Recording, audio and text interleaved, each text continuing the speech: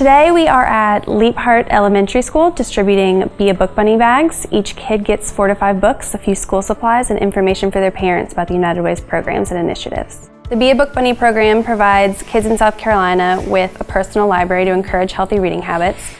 In our state, there is a staggering amount of kids who are reading behind grade level, and healthy reading habits are important for them to succeed later in life.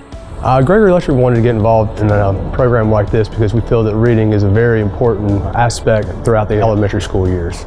YLS is a great way to get involved in the community and find programs like this that help give back to things that you're passionate about. We're hoping that they develop a love for reading during their grammar school years, which will help serve them throughout life. We want to really encourage kids to build their own personal libraries and kind of spark a little desire to read at home and make it something that's a priority to them.